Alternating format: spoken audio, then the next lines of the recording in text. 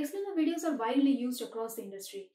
But why they are widely used? Hello all, my name is 𝐕𝐢𝐝𝐶𝐞𝐫 from AnimationPlanet, and today let's discuss about explainer videos. What are explainer videos? How to make one and where to use them.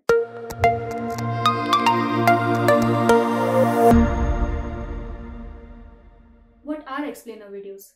In simple words, explainer videos are the videos which explain the product, service or a business in a very easy to understand and quick way. They are generally used by businesses to tell about what they are for and what values they provide. Explainer videos are widely used across the industry. But why they are widely used? Two reasons. Number one is they are very short and easy to understand. Second, marketers and customers both found them very effective to learn from. So just we learned that they are widely used. But how to create them? Let's learn how. Number one, in the pre-production part. In pre-production, we do all the research that is required for the business and the explainer video. What the business does, what is their product, their service. We understand and accumulate the knowledge in our data bank. Then second, we understand what their target market is and what the language the target market understands. Once defining this pre-production, you have got the whole data that how to create the script and the animations of that, who is your target market and where the video is going to be uploaded. After pre-production, we come to the production part. Here we start with the script. In script, we understand the tonality of the script, like how it is written. Say for example, if your customer is a B2C, if your business is about a B2C business, then it's actually logical to use a conversational language. Using the words you, your, okay, yes, voila are good to use. Then come down to a storyboard part. Draw a rough storyboard about what is written in your script. Very rough sketches about it. Here you understand what is the flow of the video, what are the camera angles and what characters are to be used. Here make the necessary changes in your script if required. Now let's come down to the style frame parts.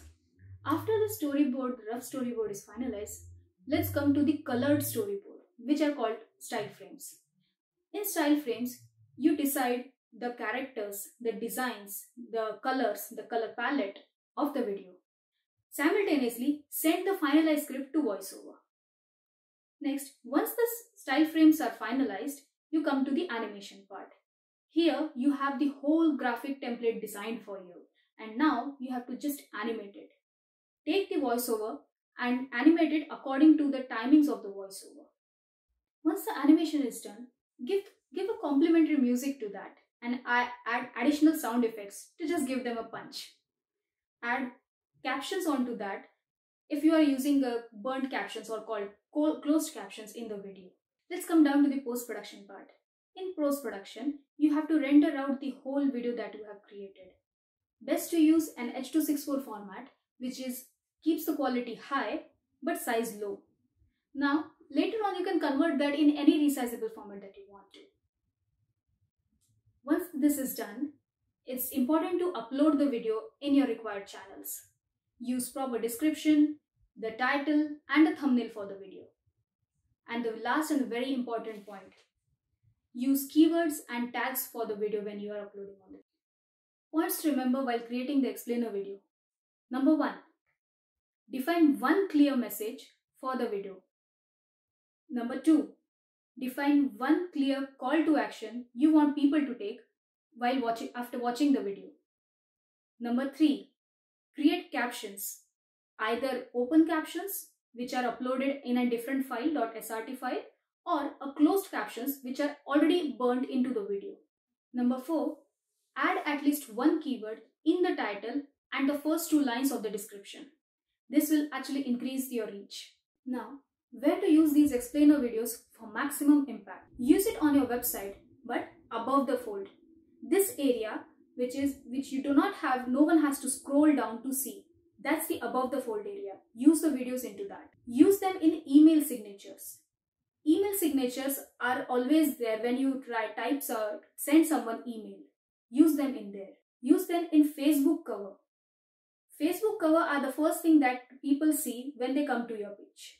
use them in there. Use them in organic feed for social media channels like LinkedIn, Facebook, Instagram, YouTube, Vimeo, etc. Use them in paid advertising. Use them for pitching events. Use them while sending your pitch to your clients. Now, how to measure their impact or what to expect from an explainer video? First, increasing traffic to your website. Second, rerouting of traffic from social media to your website. Third, action on your paid marketing campaign. And fourth, a better understanding of your videos for pitching. Now we have learned that how to create an explainer video and where to use them. So, how much time does it take for an explainer video to create? In general, it takes around 3 to 5 weeks to create an explainer video from scratch. If you like this video, give us a thumbs up, click subscribe and hit the bell icon to stay updated with the latest information about video and video marketing. Thank you.